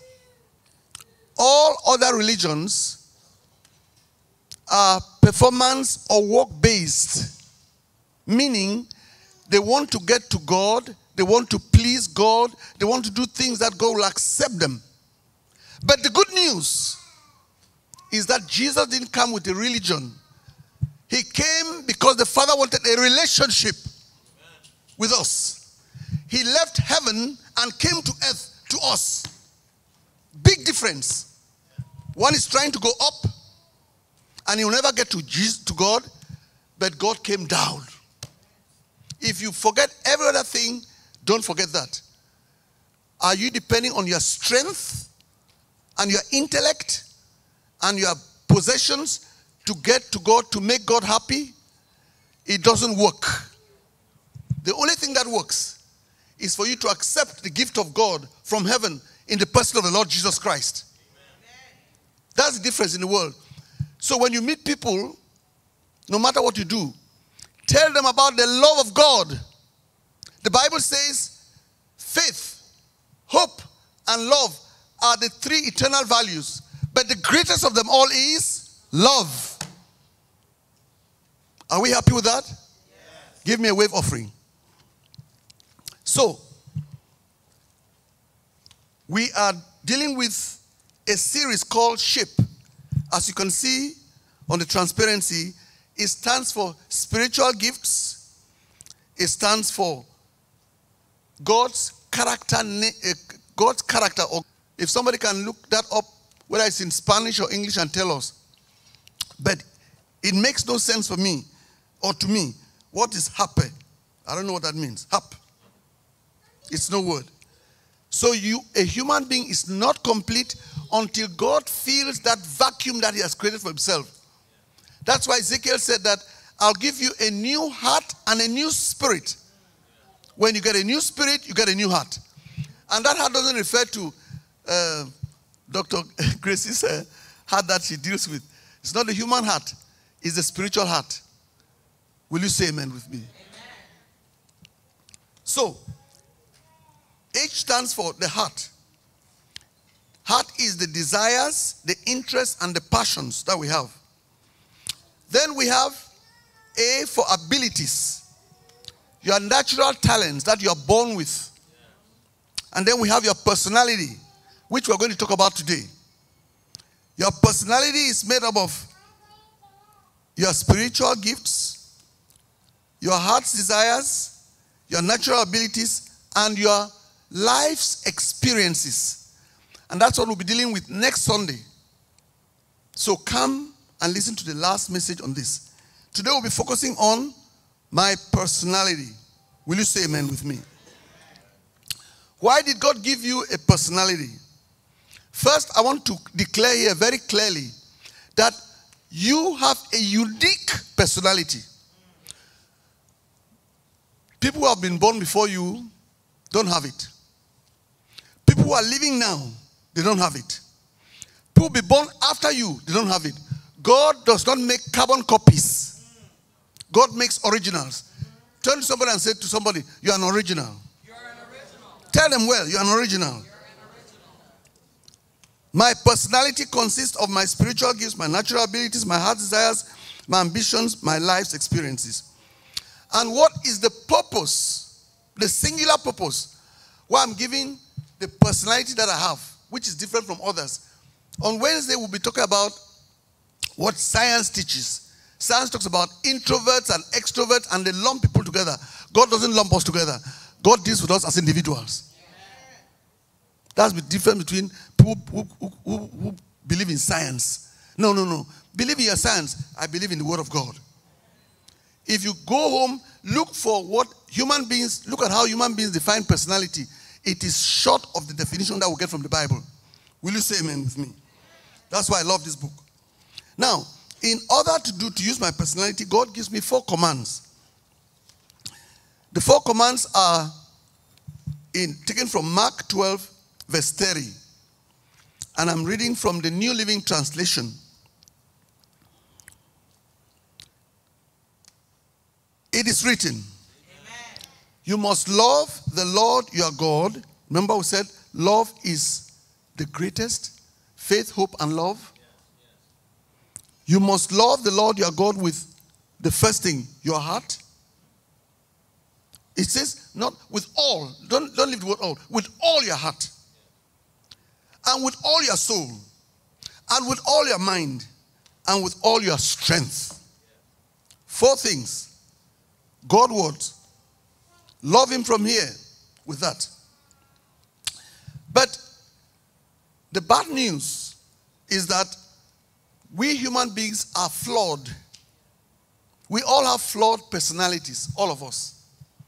Will you say amen with me? Let me read to you a couple of passages. I don't know if Ruth is ready. Okay, good. I'd like Ruth to come up here and read for us. I like to hear her read. Praise the Lord. There are 3 passages. The first one is Galatians 4, 1 and 2. All from the New Living Translation. Then she will read to us. No, first of all, it's James 4. James 4, 1 and 2. There are 3 passages to read. James 4, 1 to 3. Then there's Galatians 5, 17. And then somebody who wrote 13 of these books. 13 of these books. He tells you his struggles. Why we are flawed. Okay, please come. Start with James 4, 1 to 3. James 4, 1 to 3. It is written, amen. What is causing the quarrels and fights among you? What is causing the quarrels and fights among who? You. Where do quarrels come from? Tell us. Don't they come from the evil desires at war within you? Wow. They come from within, not from without. Go ahead. You want what you don't have, so you scheme and kill to get it. You are jealous of what others have, but you can't get it. So you fight and wage war to take it away from them. Yet you don't have what you want because you don't ask God for it. Thank you. And even when you ask, you don't get it because your motives are all wrong. You want only what will give you pleasure. Did you hear that? My brothers, for you and for me, each one of us. Each one of us. Are you listening? Problems don't come from outside. Oh, he said that and he did that. It's from within. It's the evil nature in you that brings that out. That brings it's from within. So from today, don't tell me this man did this or said this. Look at yourself from inside. The Bible said it. I didn't say it. Quarrels, arguments, disagreements come from the Bible, from within. The Bible says it. It's settled. Read for me, please, Galatians 5:17. Galatians 5:17. Galatians 5:17. The sinful nature wants to do evil, which is just the opposite of what the Spirit wants. Okay. We all inherited from Adam the sinful nature. If somebody is not born again, hear me clearly. If you are not born again, you don't have the next thing they're talking. The sinful nature works in you every time. Go ahead. And the Spirit gives us desires that are opposite of what the sinful nature desires. Now, the moment you accept the Lord Jesus Christ, as we said in Ezekiel, you have a new heart and a new spirit. And that spirit is the Spirit of God. Now, what happens to these two things that are in you who is a Christian? What happens? Listen to it. These two forces are constantly fighting each other. Wait. They are sometimes fighting each other. Constantly. Oh, weekly. Constantly. Yearly. Constantly. Thank you, people. Constantly. No rest. Just like you breathe. The same thing happens. We breathe. These things are fighting all the time. Go ahead. These two forces are constantly fighting each other, so you are not free to carry out your good intentions. So you are not free to do what? Carry out your good intentions. It happens within, not outside of you. Go ahead. Okay, that's the verse. Okay, now let us see what happened in the life of Paul. How did Paul deal with these two situations?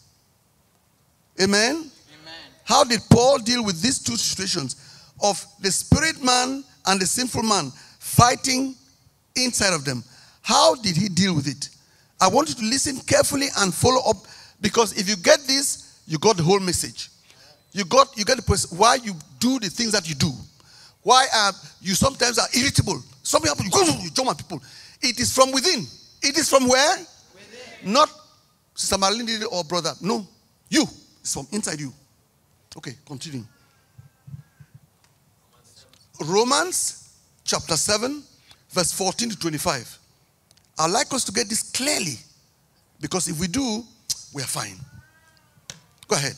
So the trouble is not with the law, for it is spiritual and good. Did you hear that? God's laws are what? Good. To the unbeliever, God's laws are bad. The unbeliever says, oh, why don't can I not cheat a little bit on my wife? Why can't I steal? Why can't I lie? Why can't I gossip? Talk about people. Talk. Why? They don't like it. But for the righteous person who you are, it's good. Go ahead. The trouble is with me, for I am all too human, a slave to sin. I don't really understand myself, for I want to do what is right, but I don't do it. Hey, instead, say it again. Paul said, I don't really understand myself, for I want to do what is right, but I don't do it. All right. Instead, I do what I hate. But if I know that what I am doing is wrong, this shows that I agree that the law is good. So I am not the one doing wrong. It is sin living in me that does it. Hey, do we hear that? Yes. Every time I do something that's wrong, every time I gossip, every time I'm irritable, every time I'm offended about things, it is a sin in me that does those things. Yeah. Hello? Hi. What is doing that thing? The sin in me, not in you. Go ahead. And I know that nothing good lives in me, that is, in my sinful nature. I want to do what is right, but I can't. I want to do what is good, but I don't. I don't want to do what is wrong, but I do it anyway. But if I do what I don't want to do, I am not really the one doing wrong. It is sin living in me that does it. I have discovered this principle of life, that when I want to do what is right, I inevitably do what is wrong. I love God's law with all my heart, but there is another power within me that is at war with my mind. This power makes me a slave to the sin that is still within me. Oh, what a miserable person I am. Who will free me from this life that is dominated by sin and death? Question. Who will free us? Who will free us? Now comes the good news. Who will free you? Please read. Thank God. The answer is in Jesus Christ our Lord. Can we give the Lord a clap offering, please? Thank you.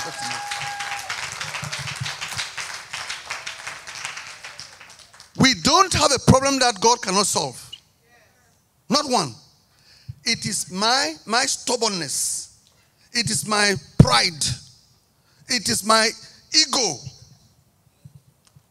But if I submit to the Spirit of God in me, everything changes. Let me give you a verse that you should take home, that you should run with it to the bank. The verse is taken in Romans 8:2. It is written, for the power of the life-giving Spirit. The what? The power of the life-giving Spirit. Again, say it. The power of the life-giving Spirit. Where does that power of the life-giving Spirit dwell? In where? In me. For a believer. That's why if you are not a Christian, forget it. Accept Christ. That's it. For the Christian, you have the life-giving Spirit dwelling in you. Raise your right hand. Say, Lord, I thank you that your life-giving Spirit dwells in me. And I praise you for it. In Jesus' name. Will you say amen with me? And what does it do? It gives you freedom. It sets you free through Jesus Christ from the power of sin that leads to death. You want to have the power of sin that leads to death? You want to have something that is powerful that will lead you not to death but to life? You have the life-giving Spirit where? In me. Not outside. Not in a church or whatever they call it, building. That life-giving Spirit dwells in you. If you can only take that today, you've had the best part of the meal. Christianity is not about negative things. Christianity is about identifying what is bad and showing you the good. Minds that are made of Christ, when you have the mind of Christ, it will reflect on the life-giving Spirit that dwells in me. Will you say amen? Amen? So what are the 4 ways that God wants you to obey him? The verse I read to you in Mark is not a suggestion. It is a command. And the command has 4 specific areas. The first way we communicate love to God from our hearts. Is that okay? God gave you a new heart, the spiritual heart, that you now communicate with him.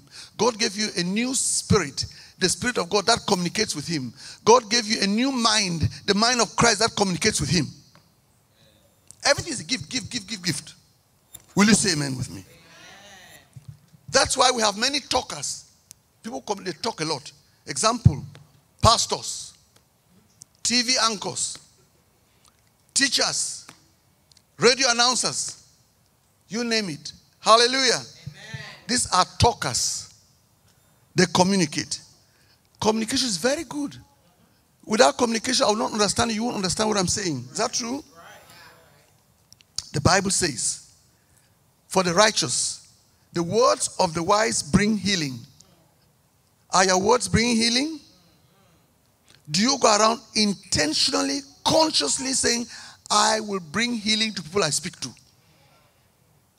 Again, I'm not setting up myself as an example. I just want to give you a few things. When I leave my house and I'm going out, I purpose in my heart that I will speak words of blessing to people. Every day. I pray and I do it. So if you meet me and you're a stranger, you will live happier. I purpose it in my heart. I determined to do it. That's why when I get to some stores, I said, today everything here is for free. And everybody said, whoa. Then some smart ladies will say, not today, you came late. Hallelujah. And the other people are laughing. What's this old man coming around telling me everything's for free? All right. Praise the name of Jesus. The Bible says in Proverbs 14:13, the words of the wise keep people out of trouble. How many people have you kept out of trouble? Because of your words. And the verse that's up there reads, I have not kept this good news hidden in my heart. Instead, I've talked, done what? Talker. I've talked about your faithfulness. You see what I'm talking about? Not about themselves, about his faithfulness. Is God faithful to you? Yes, he is. Turn to somebody and say, God is faithful to me. And saving power. I have told everyone of your unfailing love and faithfulness. If you get two characteristics of God, his love is unfailing. His love is unending. His love is it's beyond measure. His love is undeniably uncommon. That is the love of God. Hallelujah. Amen. And then God is always what? Faithful. I may be faithful. I may promise somebody here that I'll do this. I don't do it. And they'll be angry. Oh, but you said, you pastor, you said. God doesn't deal with us in that way. He remains constant. He remains faithful. That's why you should love this God. Amen. Praise the name of Jesus. Amen. Psalm 40:10. What is the purpose of communication? Very quickly, we all know it. To praise God, to worship him, to adore him. From our hearts, not from our carnal hearts, but from the new heart. Hello? Every believer has two kinds of heart. They have the carnal heart, which is wicked, and they have the godly heart. That Ezekiel talked about. I'll give you a new heart, and I'll give you a new spirit. Will you say amen with me? Amen. So Psalm 71 verse 20 says, my mouth shouts his praise. Hallelujah. Amen. I remember Pastor saying something earlier. He said, we shout here. No. In church you should be.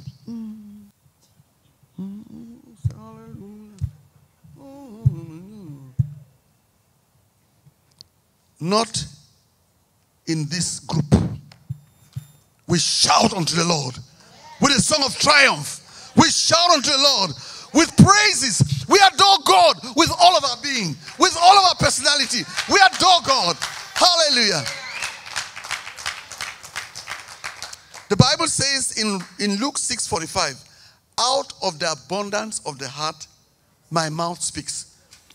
What kind of speech comes out of the abundance of the heart? Is it bitterness, wickedness, grumbling, complaining? Is that what comes out? Tell yourself, enough is enough. I will allow the good things to come in my heart. Things that encourage, things that praise, things that build up people. Not all the negativity. I'm tired. Will you say amen with me?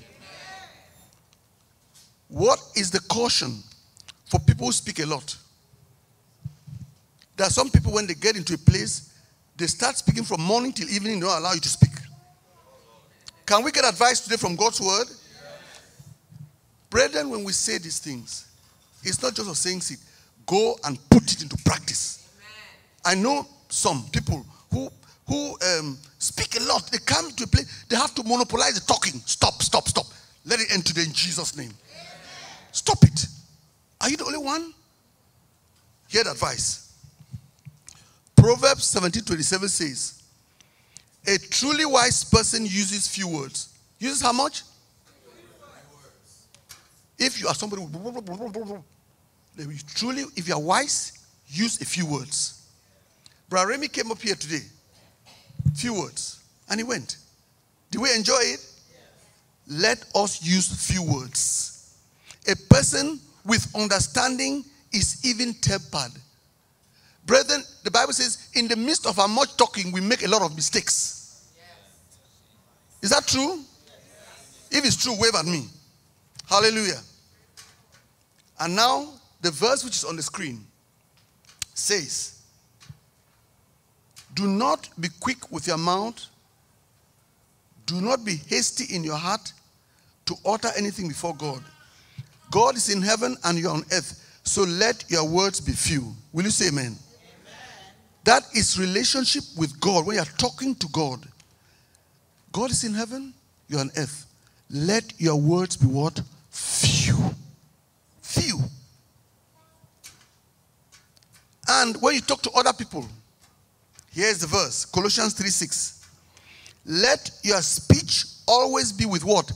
Grace. Oh, we have a grace in the house. Hallelujah. Oh, two. Hallelujah. Two graces at extreme polarities. Let your speech always be with grace. Look at the grace and smile at them. Hallelujah. Smile at them. Hallelujah. Okay.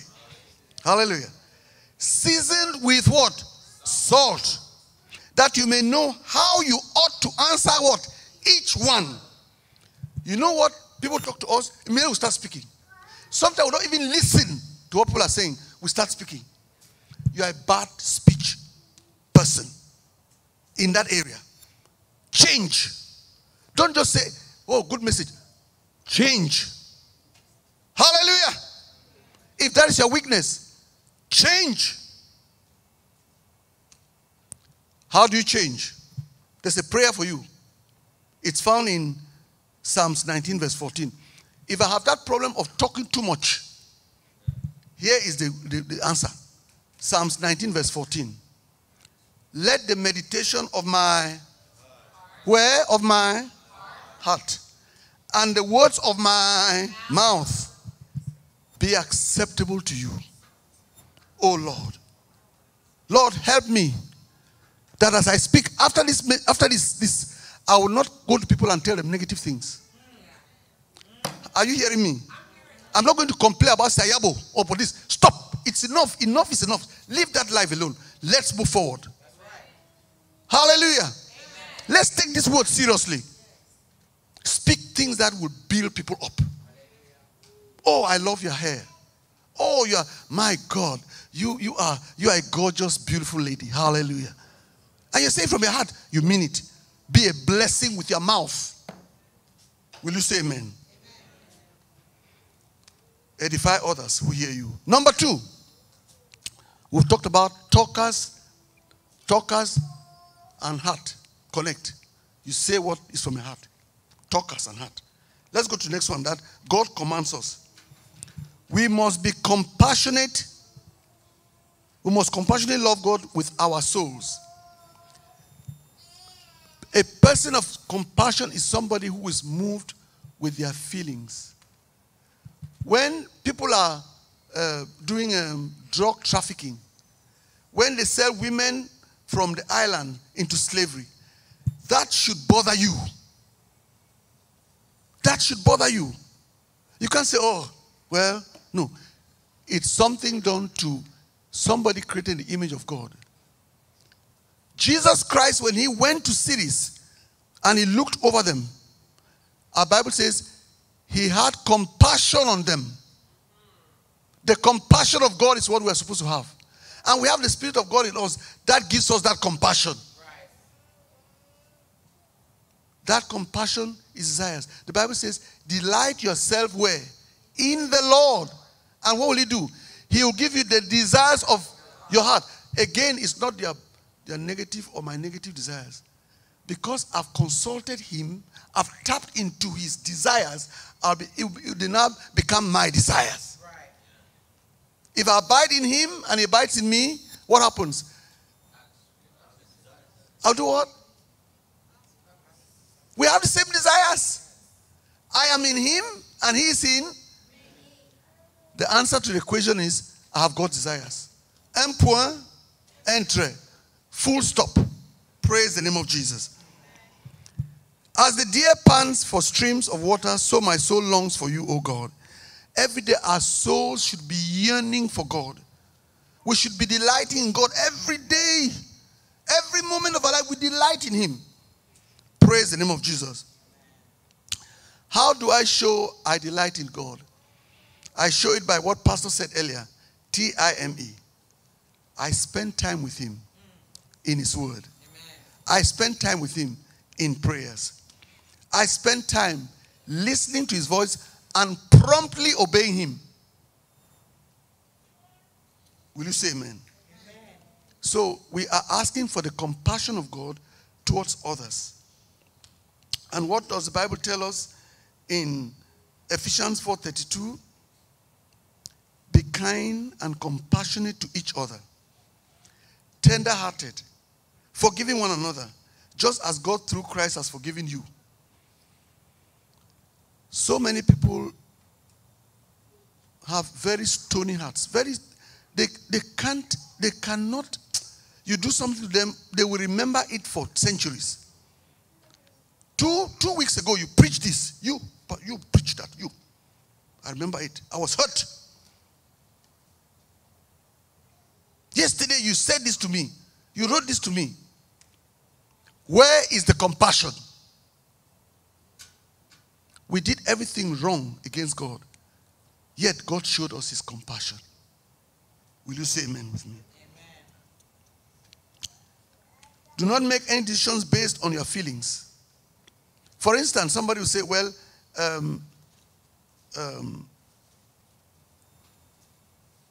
I don't feel like going to the house of God today. Hello? You don't depend on your feelings. Oh, I don't feel like greeting her.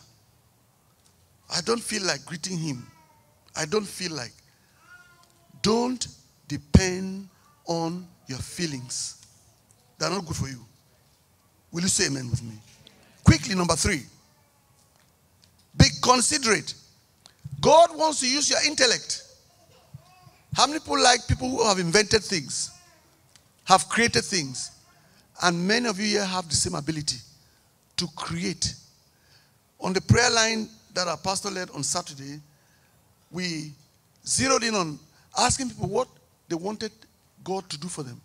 Amen? It was a beautiful time of prayer. Come on Saturday mornings and join us in prayer. And people said, I want to be this. I want to be that. I want to be this. And we prayed for them, that they will achieve what God has put in their hearts. Will you say amen? Amen. So, considerate people are people who use their minds. The world needs all classes of people who are inventors, creators, architects, innovators. God gave you a mind to help the world. How I love your law. What happens with your mind? I think about it sometime. Hello? I think about it only once a week. I think about your law all day long. May God help our minds to think about his holy law every day. In Jesus' name. Amen. When you purpose in your heart to be considerate, you relate to people differently. Turn with me to Philippians, for those who have Bibles or whatever you have to get to it. Let me read to you very quickly. Philippians chapter 2, verse 2 to 5. Philippians 2, 2 to 5. It is written, Amen. Then make me truly happy by agreeing wholeheartedly with each other, loving one another, and working together with one heart and purpose. Don't be selfish. Don't live to make a good impression on others. Be humble, thinking of others as better than yourself. Don't think all about your own affairs, but be interested in others too and what they are doing. Finally, your attitude should be the same as that Christ Jesus had. Will you say amen with me? We should think about the way we live and turn back to the Lord. The bad thing with intellect, for people who are so bright, not very many of them are humble. Hello? People who are bright, they usually tend to look low on others who are not as bright as them. People who have professions like brain surgeons, heart surgeons, and so on, very few of them are as humble as our daughter. Very few. They'll puff up and make sure that everybody knows. God says, I hate a proud attitude. Will you say amen? The Bible says in 1 Corinthians 8:1 from the Good Word Translation, knowledge makes people arrogant, but love builds them up. Hello? Two things. See me? I'm up. You are down. Knowledge makes people to puff up, but not faith, not hope, but love builds people up. Will you say amen? So what should we practice? Humility. Can I say something to you very quickly? Humility is a choice. I choose to be humble. Nobody can do that for me. I choose to be humble. Let's be careful not to look down on others, on their professions or what they do. If you go to the airport and meet a shoe shiner, you don't look low on him because he shines shoes. Respect him. If he shines a shoe, give him a good tip. Hallelujah. Amen. Don't be impressed with your own wisdom. But let us know, Hebrews 13:21, God will equip you with all you need for doing his will. Will you say amen? Amen? The last one, and we close. Be a contributor. Be somebody who contributes in society. Do not merely listen to the word and so deceive yourself. Do what it says. Contributors love God by contributing something to the world. You see, you've been brought in this planet or on this planet in order to do something for others. Amen? I think of my daughter, the nurse. She's there out serving them. Even during COVID, they serve. I used to remember Sayabo came here and said, oh, in my floor, there's so many COVID patients. They are there to serve. They are giving of themselves with the risk that they are taking. Do something for other people. What will people remember you for? What will people remember you? A grumbler? A gossiper? A cheat? As a child of God, say, that is not my portion in Jesus' name. Say it. Say it. Tell somebody, that is not your portion in Jesus' name. The caution here about working. Some people have turned themselves into workaholics. Hear what God says. In an attempt to contribute your own quota to the people and the society that you live in, 2 verses. Proverbs 23:4 says, don't wear yourself out trying to get what? Rich. Is it bad to be rich? Is it bad to be rich? Please, if you are rich, give us money. We want to build Christ Campus. It costs 4 million. 4 million to begin. Give us the money. Will you say amen? Amen. Don't wear yourself out trying to get rich. Be wise enough to show restraint.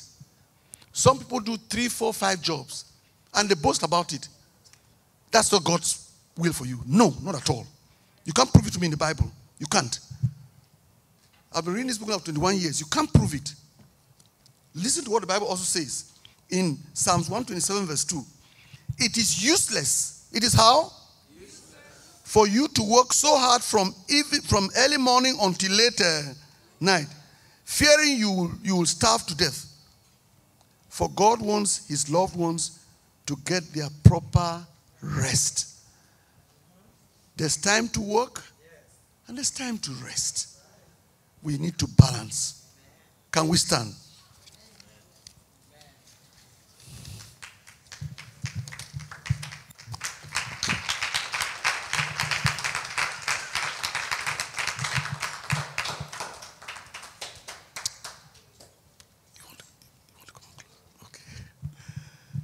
I always like him to go and close the meeting. He says I should do it. Okay.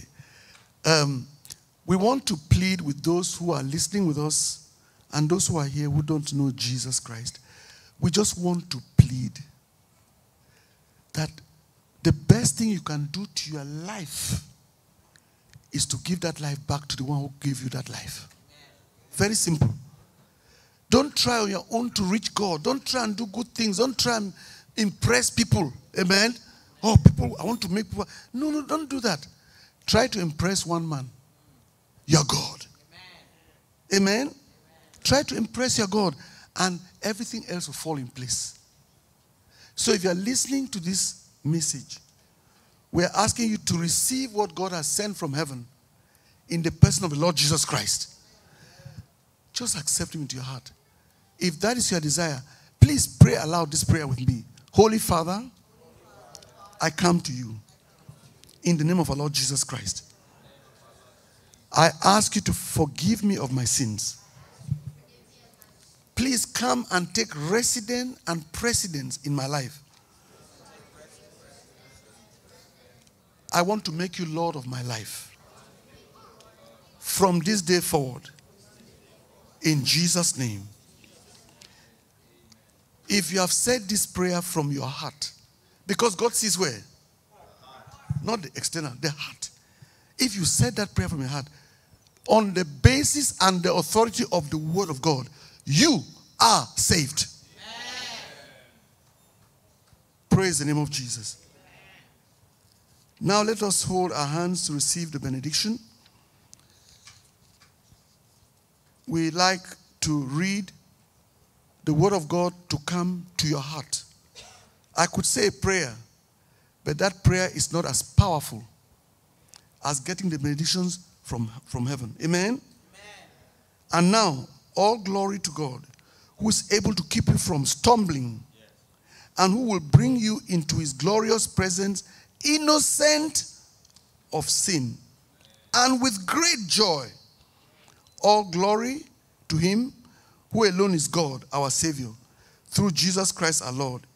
Yes, glory, majesty, power, and authority belong to him in the beginning, now, and forevermore. And the people of God said, amen. Let's give God the best clap offering.